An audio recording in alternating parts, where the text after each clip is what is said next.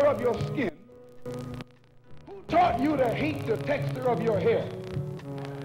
Who taught you to hate the shape of your nose and the shape of your lips? Who taught you to hate yourself from the top of your head to the soles of your feet? Who taught you to hate your own kind? Who taught you to hate the race that you belong to? So much so that you don't want to be around each other. No, before you come asking Mr. Muhammad, does he teach hate? You should ask yourself, who taught you to hate being what God gave you?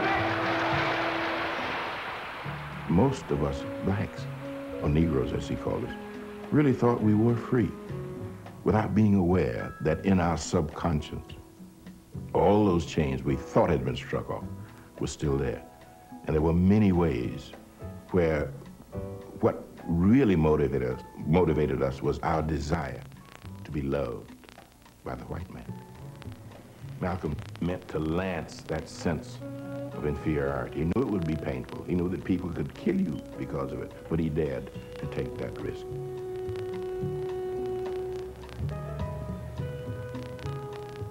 He was saying something over and above that of any other leader of that day. While the other leaders were begging for entry into the house of their oppressor, he was telling you to build your own house.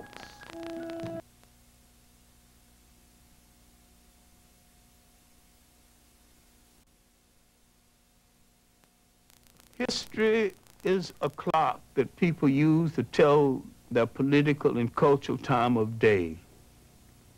It is also a compass that people use to find themselves on the map of human geography. History tells of people where they have been and what they have been, where they are and what they are. Most important, history tells a people where they still must go, what they still must be. The relationship of history to the people is the same as the relationship of a mother to her child.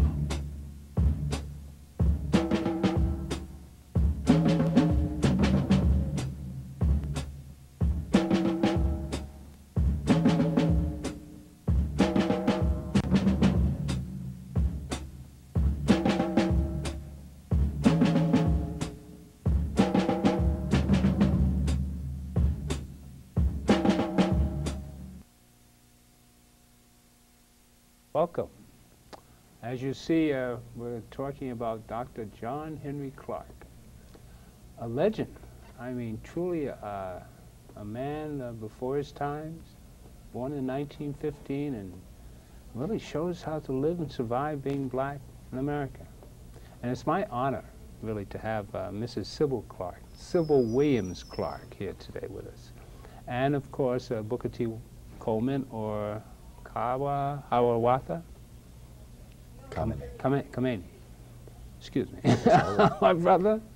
But it's interesting. I just watched this film again, and it's such a thrill to have you here today to discuss this giant of a man. I mean, it's overwhelming watching this film and being close to people that really knew him as well as the two of you.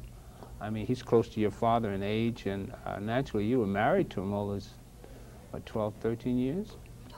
Well, you were with him that many years, and had the pleasure of being close to this genius. You were just telling us that film took 4 days to do, and he was blind at the time. He had a photographic memory, and he was one of a kind, self-taught. Truly a son of a sharecropper. All these accolades. Tell us a little bit about what it was like being close to such a giant. Well, if you begin at the beginning, I came from the little, I call it the Coconut Island of Jamaica. Oh, good. Yeah. Yeah. And when I came, I met people who had been friends of his, and he was then lecturing at the County Cullen Library. He and Dr. Yosef Ben Yakino. Ah, Dr. Ben. And in those days, both of them were not known or well known, but only to a few people, friends mostly. And they would meet in this little space on 136th Street. And those days you paid maybe a quarter to get in. We're talking 40s, Yeah. 30s, or No, 40s?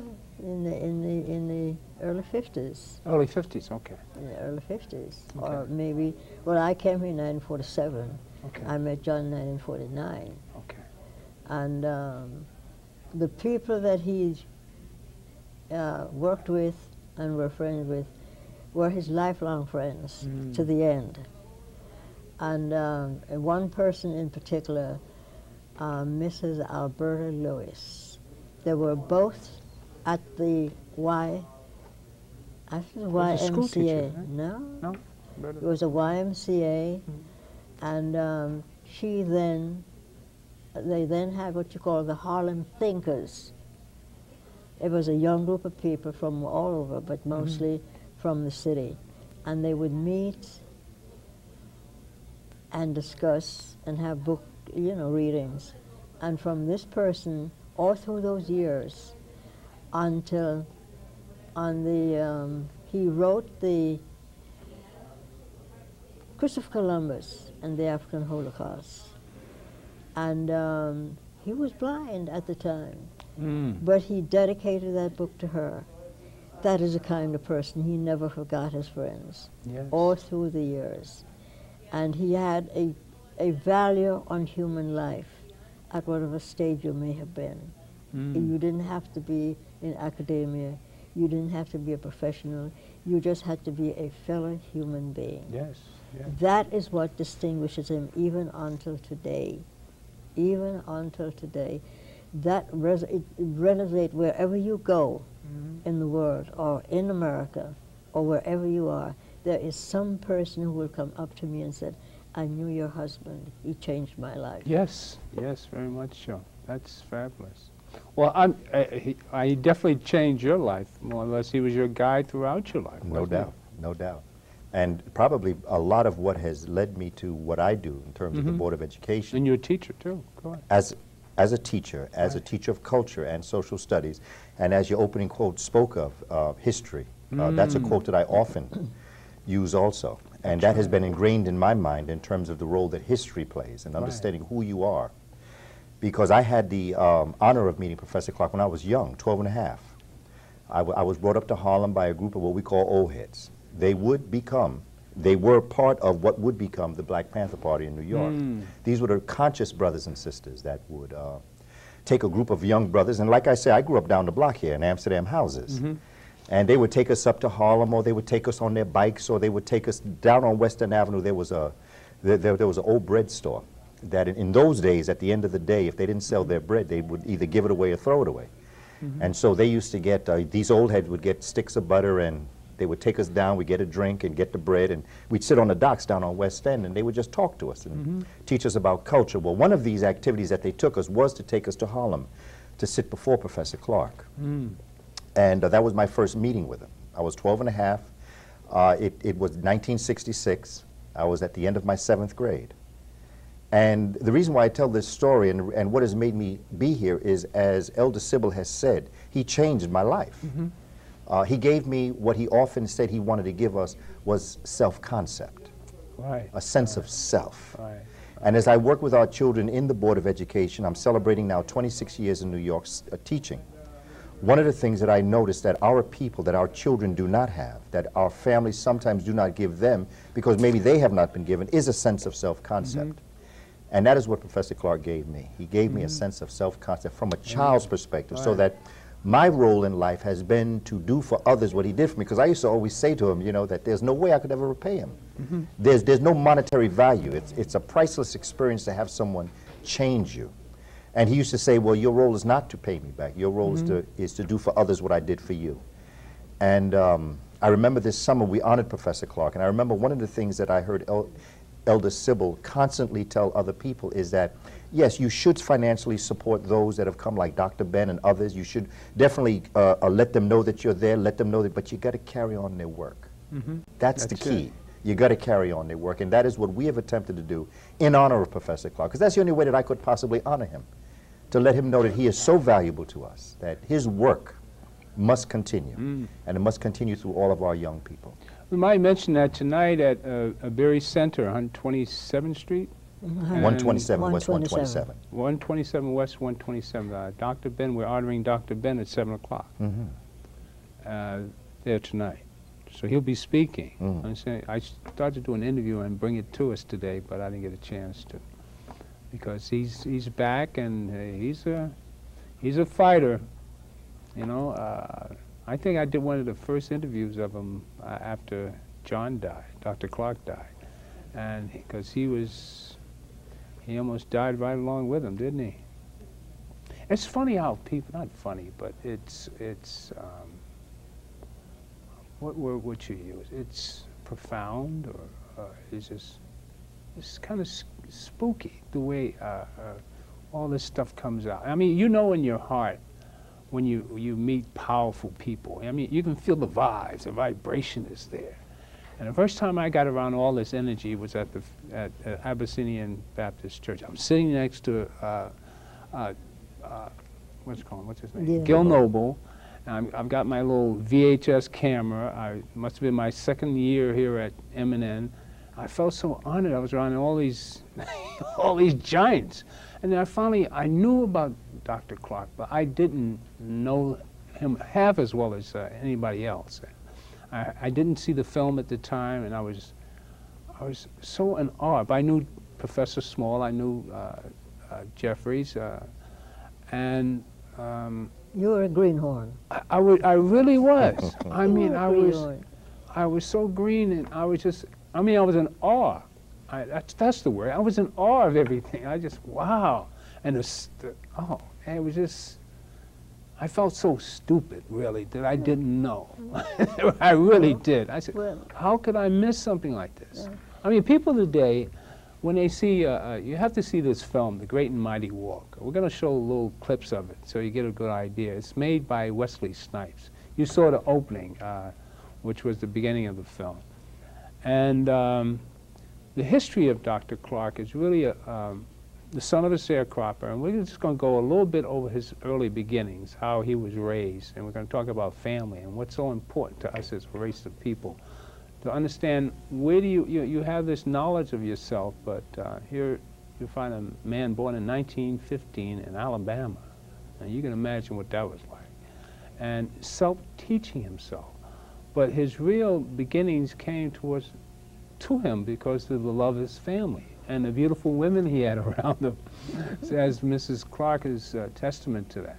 Well, let's go back to this beginning. Before we proceed, we're talking about this impact he had on the students. Well, I was at a dinner just last night, and I met a young woman from Brazil. She's got a PhD in cultural affairs, and she told me, I knew your husband. I read his books. I was at the Sorbonne. And had it not been for what he told me, I would not have made it through.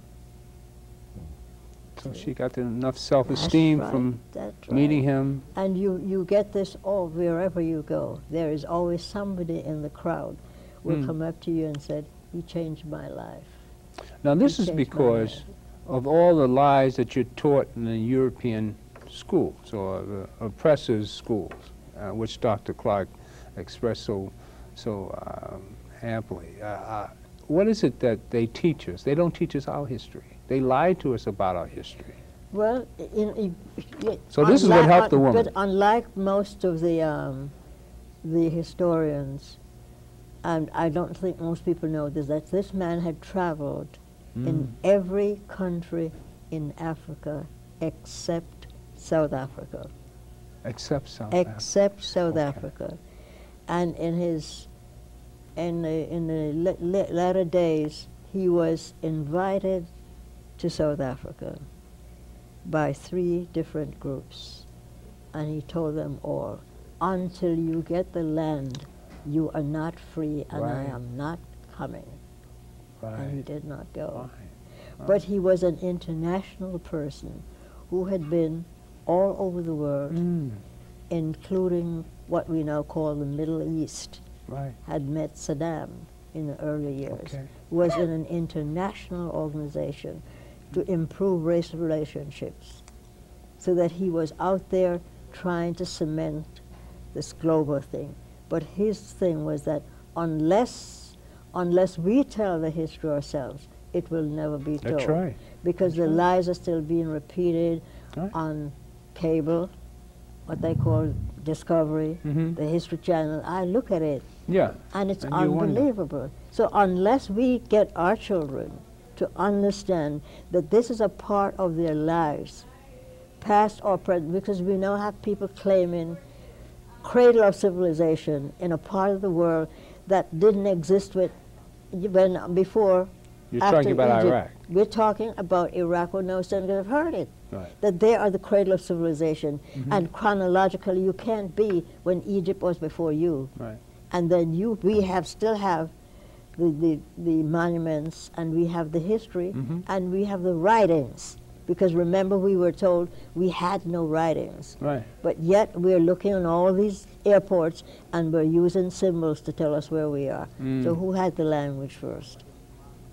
Well, you know, it's so important that we really understand history. Because, I mean, I grew up in the 50s, and I was brainwashed by the Ten Commandments. And I still couldn't understand how nobody had a suntan. I said, I know it's sunny out there. I say this often. I'm sure you heard it out there before.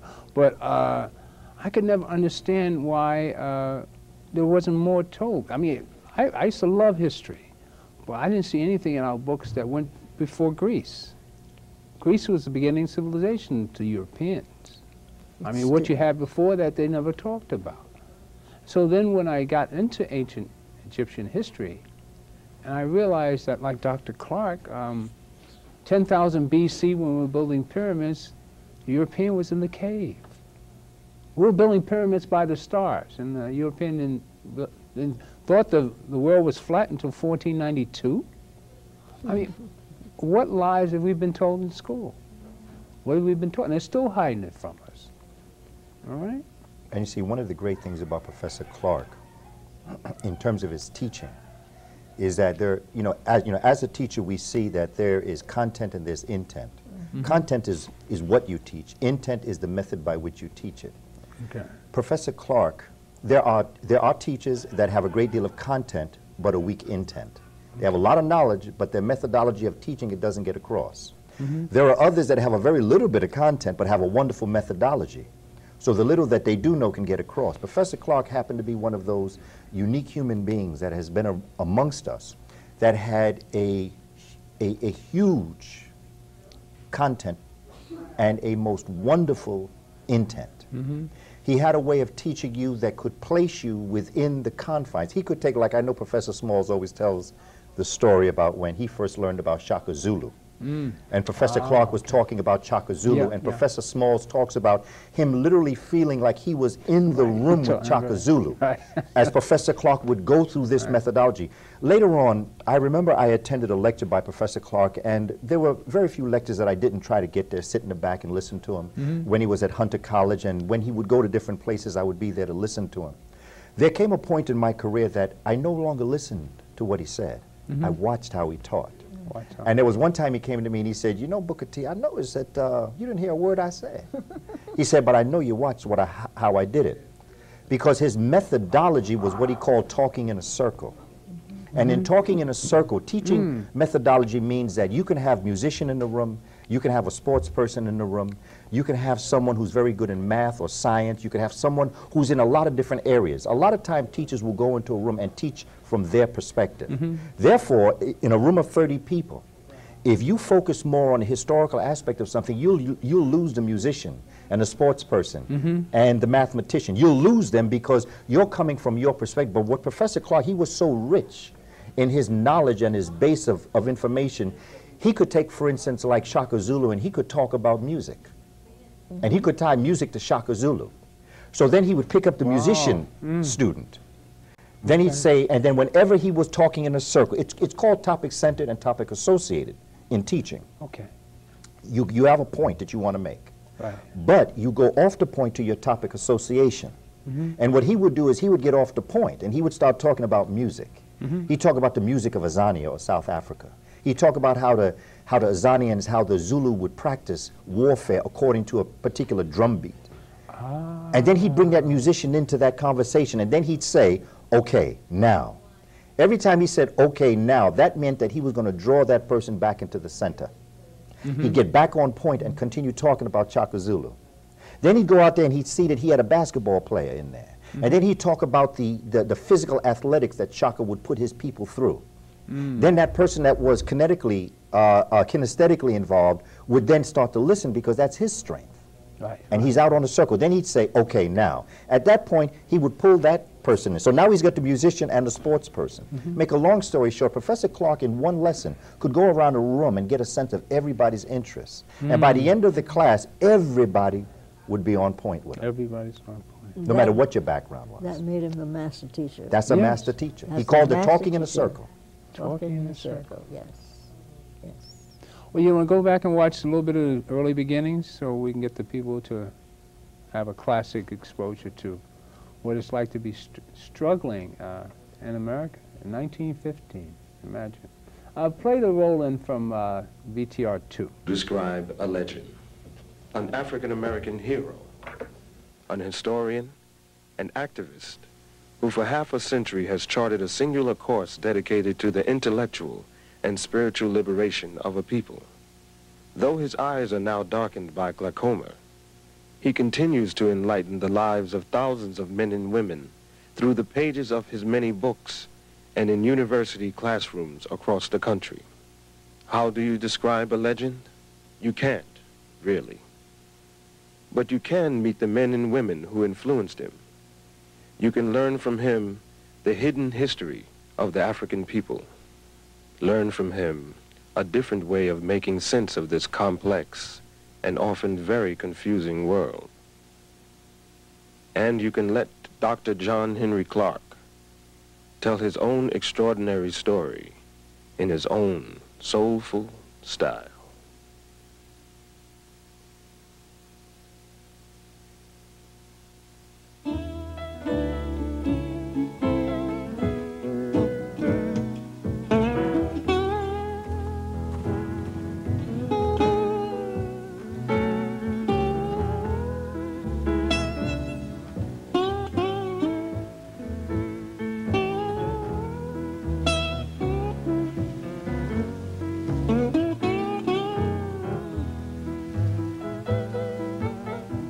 I was born on Sharecropper Farm in Union Springs, Alabama,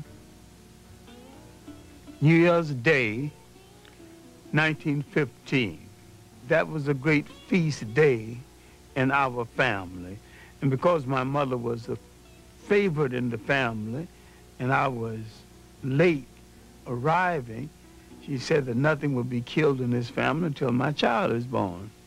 And I didn't arrive until 3, and everybody was hungry. The feast had not started, and I wasn't exactly welcome. They never quite forgave me for that, holding up the feast. My early schooling was in one-room schoolhouse that was called Miller's Hill School. When we moved slightly out of the city, I was chosen to go to city school. Officially, I never finished high school in the formal sense until later years. In fact, I taught 2 generations before I took time out to get my BA, my master's, and my PhD. And I have it all now, but I'm principally self-trained. My university was the public library and well-chosen second-hand bookstores. So while I grew up poor, I grew up in a very rich environment, culturally rich. I grew up with a whole lot of love and affection, a lot of lap time and a lot of slap time too, because I wasn't permitted to get away with too much. Miss Evelina Taylor is my 5th grade teacher, and she might be the foundation teacher in my life. In addition to teaching me basic good thinking and good conduct, she called me into her room during her lunch hour one day and told me to stop playing the fool because I was playing the fool just to get accepted. And she said, it is better to be right and march into hell than to follow a bunch of fools into heaven. I wanted to do something to impress Miss Taylor, and we had current events on Friday. We wanted to say something unusual because I worked for white people before and after school, and they had magazines. They would receive them one day, read them hurriedly up, throw them away the next day. So when I got up for current events, I always had something decidedly different to say about my own people and about other people. No, I wanted to do something real big. So I went to a lawyer that I worked for before and after school. I can still remember his name, Gagstider, and I asked him for a book about my people in early world history. He says, I'm sorry, John, that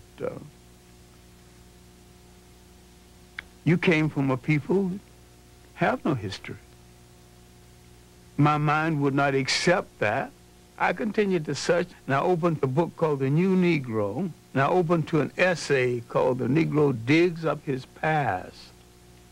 And for the first time, I knew that I came from a very old people, that we were older than slavery, older than oppression, older than Europe.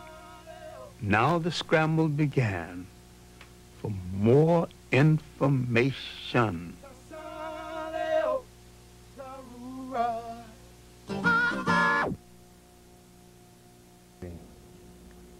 Fascinating.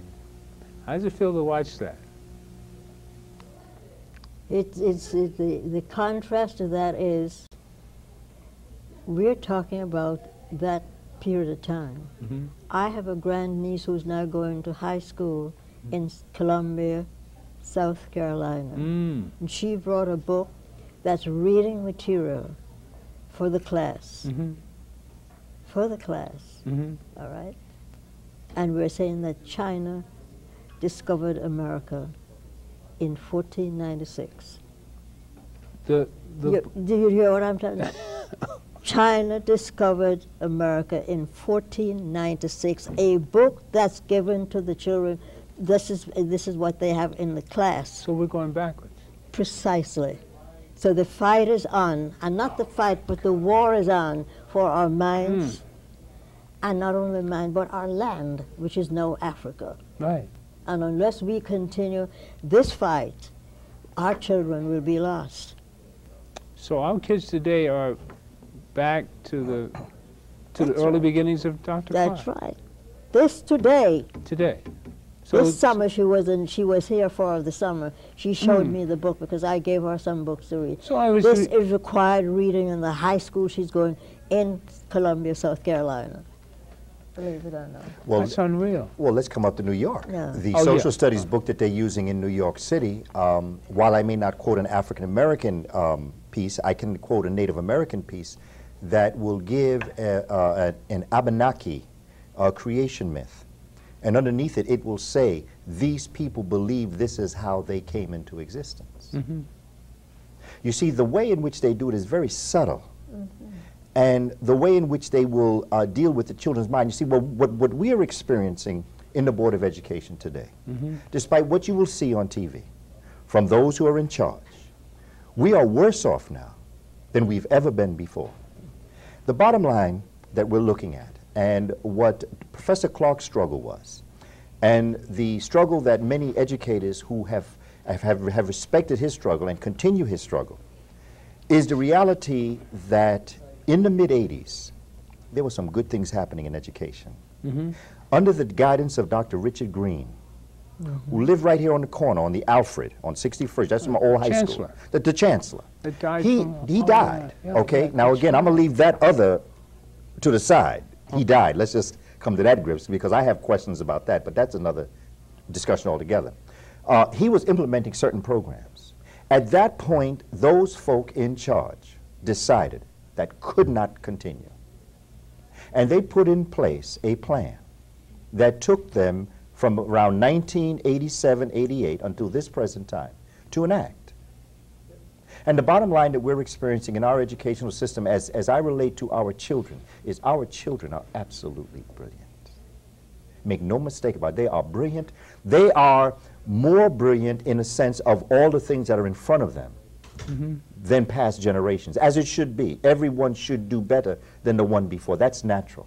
But the bottom line is the power that our people have, if we ever were to go and become the John Henry Clarks and the Shashi McIntyres, if we ever were to be the Sybil Williams Clarks and all the others that stand up and teach and learn, we would revolutionize the world. We would do in education what Michael Jordan did in basketball and Tiger Woods did in golf and the Williams sisters do in tennis. We would change the structure of it. Therefore, they couldn't co-opt it because they wouldn't know it. They can't play the Williams sisters because they play a game that others don't play. It's very difficult to play someone that has taken the game to another level, a level that you yourself are not intrinsically and extrinsically capable of dealing with. And that is what they saw in our children during the 80s. They saw that if this cultural piece were enacted, if our children got a self-concept of who they were, where they came from, who they were, where in the world are they, and how in the world did they get here, if they could answer those questions, they would revolutionize the world, and their children would not be able to do what our children could do. And that was what they put on. So it's happening all over because they understand black power. And the power of the black man is to understand his own spirituality. Deep. You can't touch it. That which you cannot understand, that which you cannot touch, you have to make it either that it doesn't exist or that it's wrong, so that you make them not want to touch it.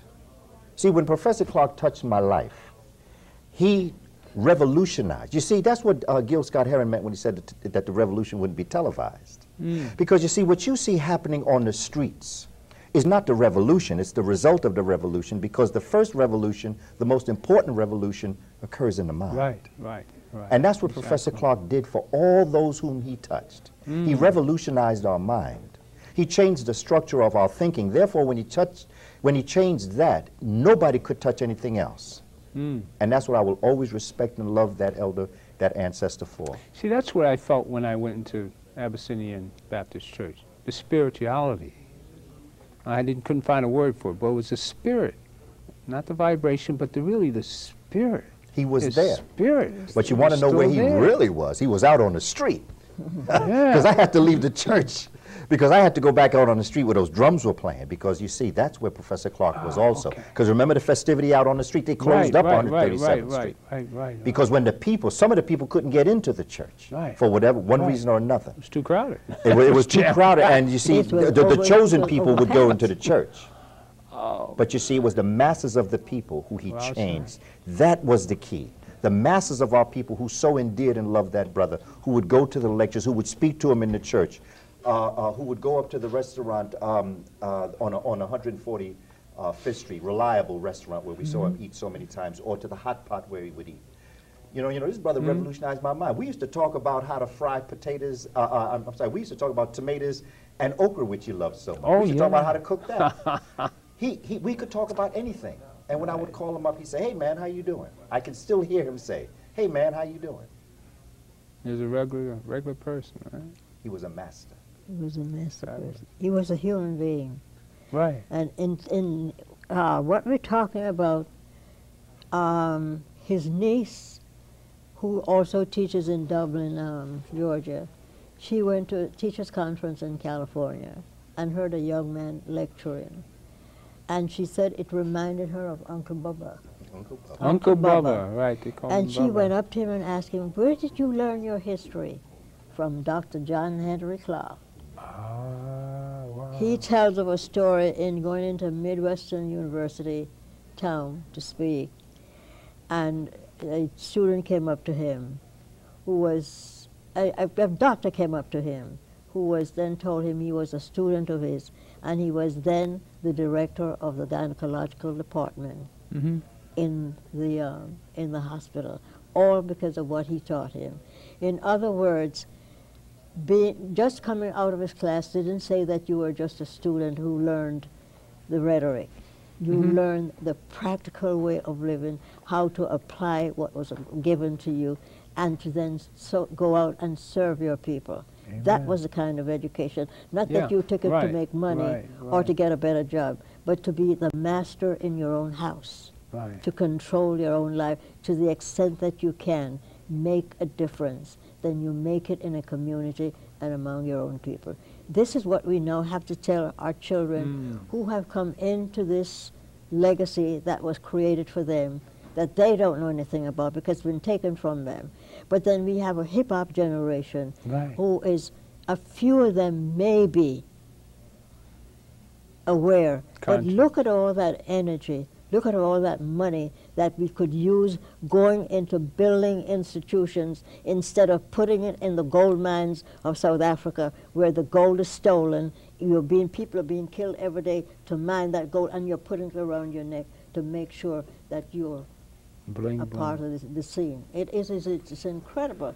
We have what we can do to make a difference, but then we have to make that difference felt and let them understand that it was given to them, not for them to squander, not for them to share and say everybody's alike, because the people that they're sharing with will eventually take it and say they created it, like they have done to jazz, and now they're doing to hip-hop too. Right? So unless they understand, or rock and roll, understand what it is all about, it's a matter of taking what you have created and getting it in somebody else who's actually stealing it, but you don't know because you think they're there to share it with you. That's not the way the world works. Somehow we've got to make them understand this is the real world, and the real world is what you create belongs to your community. You can share it, yes, but make sure that it does the best for you than for somebody else. One of the main reasons why we chose to bring Dr. Clarke to the people, because I think one of the most profound things I found in this piece was his reference to family and how he related to family, as you're talking about. How, I'm old enough to remember when, any person in the community would grab you by the collar if you were doing something wrong and spank you, take you home to your mother. And so your boy is out there doing, and you get the second spanking from your mother because, that sort of thing existed amongst black people. But you don't see that happening today. I think that's why the kids are so off wherever they're going. But then within our lifetime, we have seen the destruction of that structure of a family with drugs. So that'll do it. Now we have AIDS before us, and now we have gender, what do you call it? Don't forget about alcohol. Don't forget about alcohol. We're losing our children based on gender preference. This is another thing that we have. But that was always there.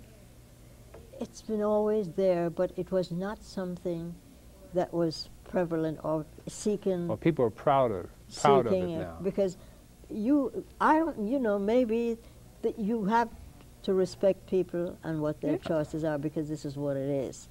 But somehow the proliferation of this behavior and being pitted, you have to see it to understand what it is.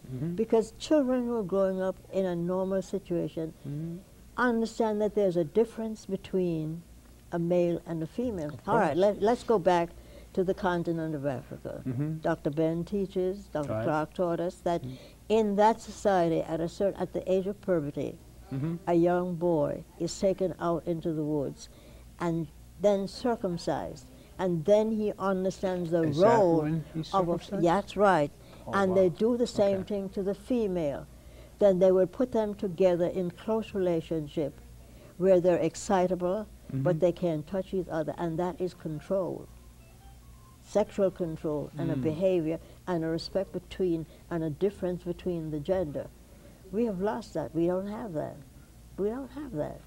Well, that's by design. All right? And then you cannot create a nation of people and you're not having children. Right. You're not rebuilding. Right. And then to tell me that you can have children, because the phenomenon now is that two female can then go together, but they can get in virtue, they can then choose a child, and then one person will go through the process. If that is not screwed, you got to tell me what it is.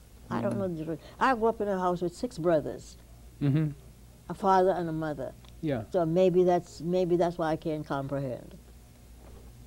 Yeah. I can't. I just can't. Well. And then I have them in my family too. Gays? Oh yes. Oh, okay. Lesbians. Not gays, Okay. lesbians. All right. It has not touched the male in our family, but it has touched the female in the family. And in every instance, these children have gone to white universities. You know, there's a difference in that too, because But I remember yet in the old days there we had are the Jewel eyes- Box Review, and it was quite entertaining.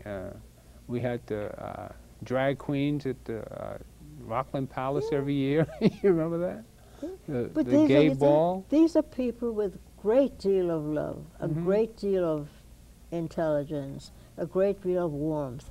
And you have to love them because they're a part of you. Okay. You don't separate them. But all I'm saying is that something has gone awry, where we are now, instead of creating what we call the family, Right. to the extension, and then the procreation, and then the continuation of a family. How are we going to create, how are we going to take this if this is what we have? Because fine, if the other people want to do it, that's their thing.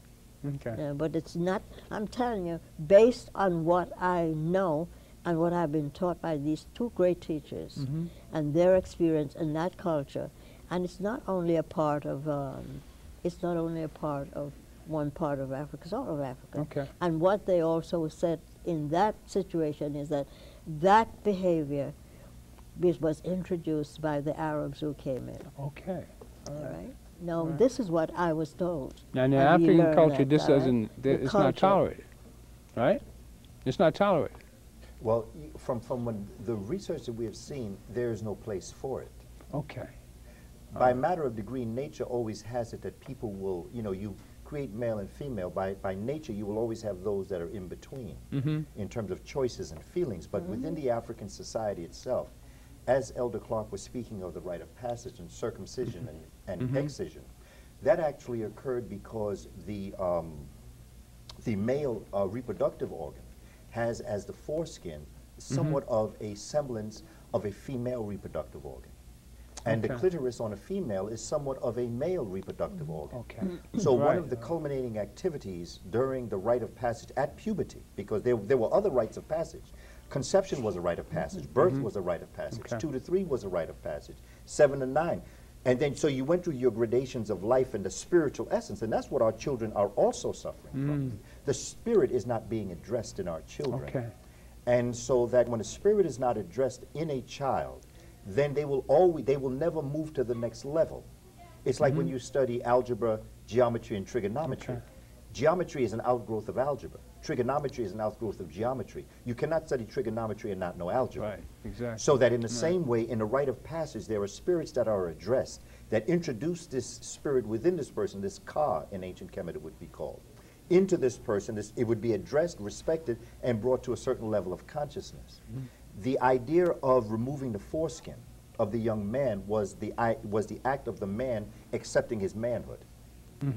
The idea of, and what became symbolic excision, I mean, it wasn't the whole clitoris was removed, it was just a piece was removed, and at times it wasn't even anything removed once they got to realize it, but that represented the female at accepting her femininity, her female role. The brothers, the elder brothers would take the young man out, school him in manhood. The elder sisters would take the young ladies out, school them in womanhood. And as she said, those activities that would bring them together, that would titillate them, that would get them excited, but would teach them discipline. Yes, you're going to get these feelings, but you got to hold on. What we have in our communities today, I have caught children in stairways having sex in junior high school. Yeah. See, they know me because I used to always walk the stairway. So they know stay off exit 10 because that's where Brother Booker is. Because I walked it. And the first question that I would say, I've caught them having oral sex. Come on, let's be real, because this is what the problem is. We're not talking about these issues. Okay. My first thing with the young brothers, do you have a condom? Not that they work, but if you're going to be acting like this on the staircase, are you protecting yourself? Are you aware of what you're doing? Are you ready to pay for this young lady's baby if you get her pregnant? Does her mother know that you on the staircase doing this? This is what's happening. And that is because the children don't have a sense of self-concept, because what I tell a sister, if you understood how sacred your temple is, and brother, if you understood how sacred your reproductive organ is, you wouldn't put it in every hole you come upon. No self-concept, no idea what's going on. You would care for your body a different way if you understood it. And African folk teach their children about their bodies. And so therefore, these other things, whether it be your sexual preference or whether it be the drugs you put in your body, the people you associate with, the things that you do, all come out of a self-concept. And see, this is what again, I go back to what Professor Clarke did for me as a young man of 12 and a half. At these moments of raging hormones, he caught me at a most opportune time. Right. He taught me what the zipper was on my pants for.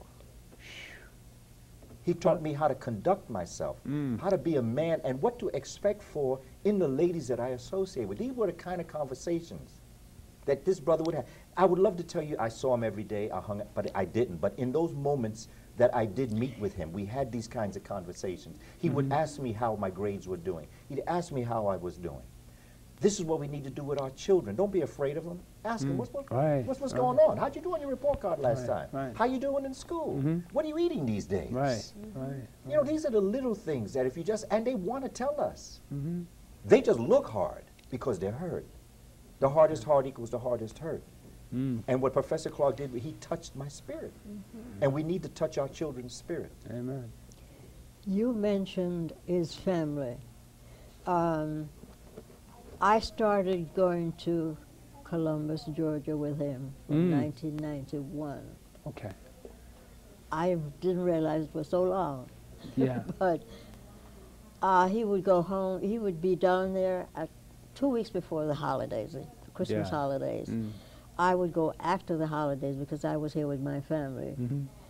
And since his passed, I still go down every... You still go down? I still go down every day. And if I don't, as a matter of fact, they started calling me from September to find if I'm coming. That's fabulous. But he loved his family unconditionally, including his 2 children. He loved them unconditionally.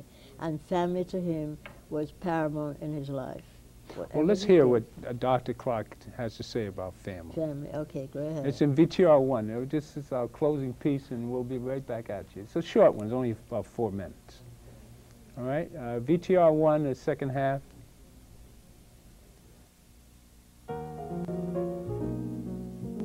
Many perceive the African-American family as an endangered species.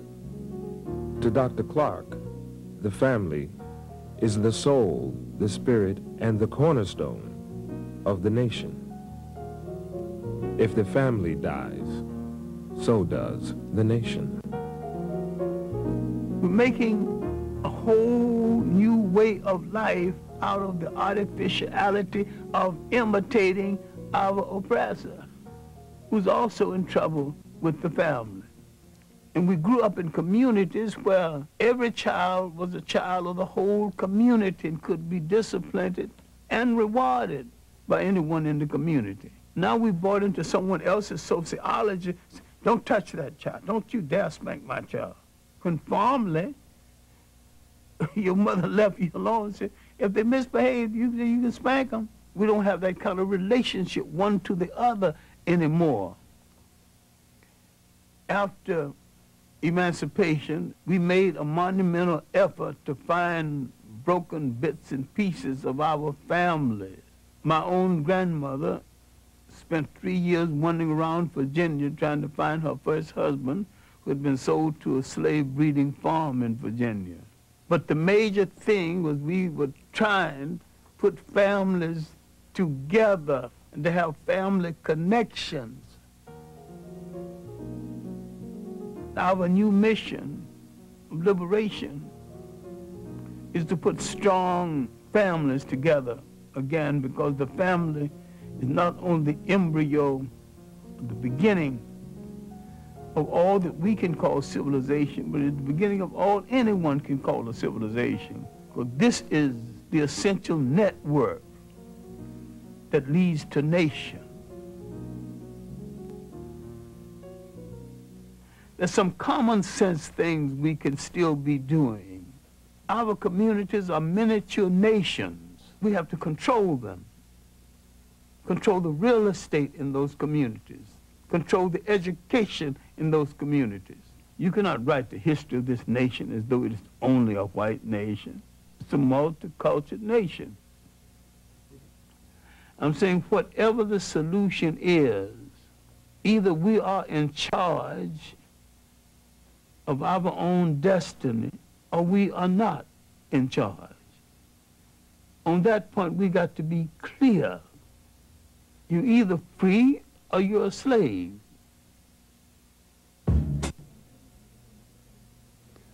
Ah, either you're free or you're a slave. Did he put it amply or what? As normal? Huh?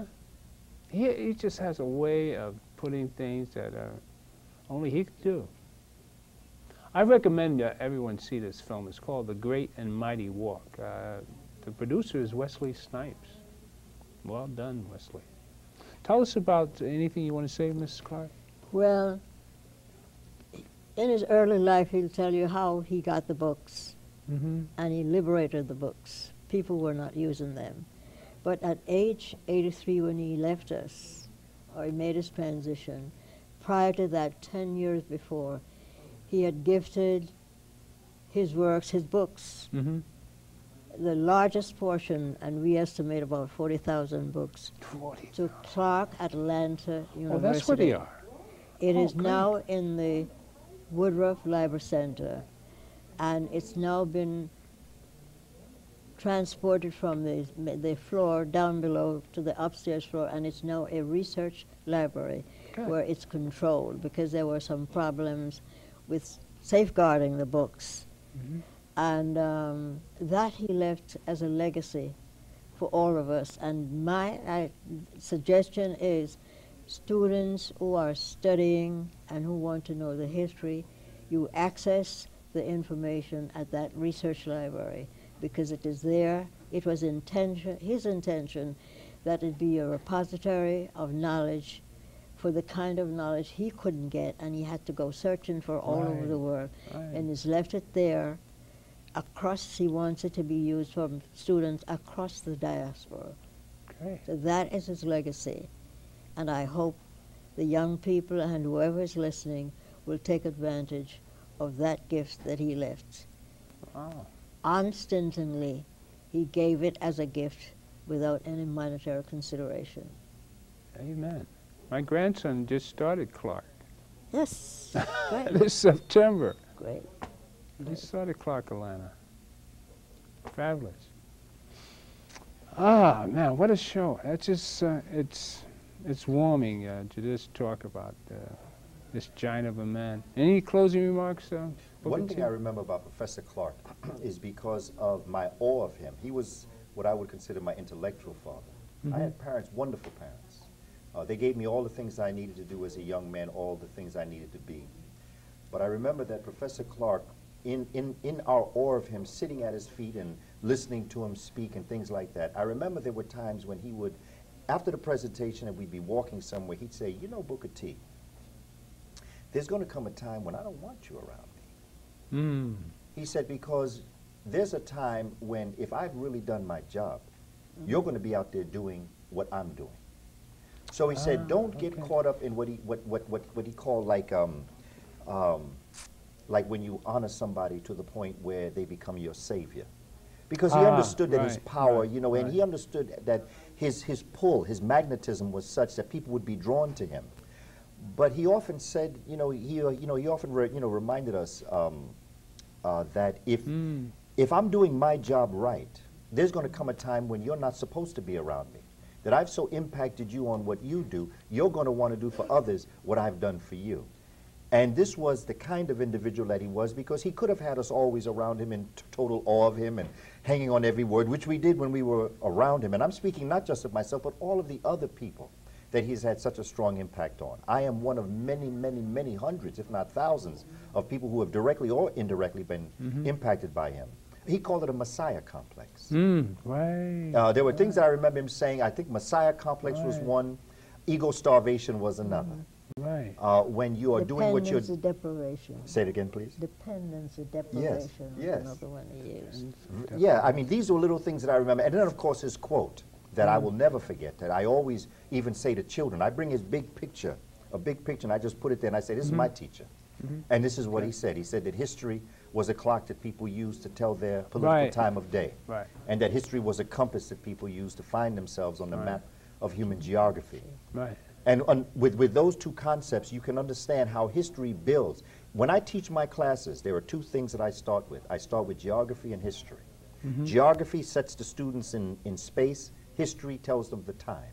When you ground a person in time and space, you can take them anywhere, teach them anything, and they can take it to another level. And this comes out of the teachings of Professor Clarke. Amen. And I say, let's keep on keeping on. Amen.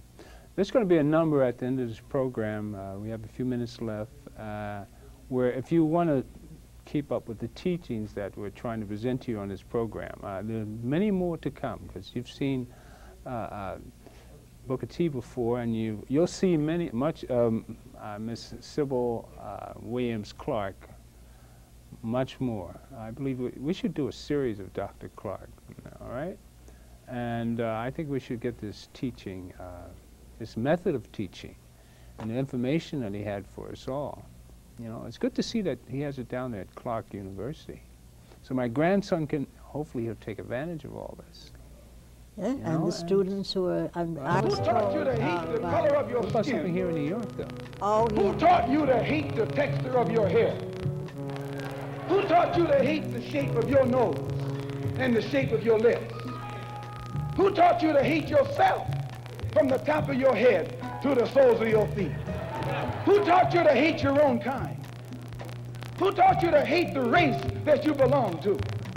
So much so that you don't want to be around each other.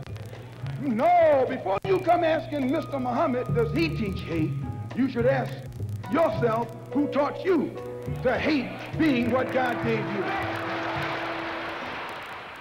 Most of us blacks, or Negroes as he called us, really thought we were free without being aware that in our subconscious, all those chains we thought had been struck off were still there.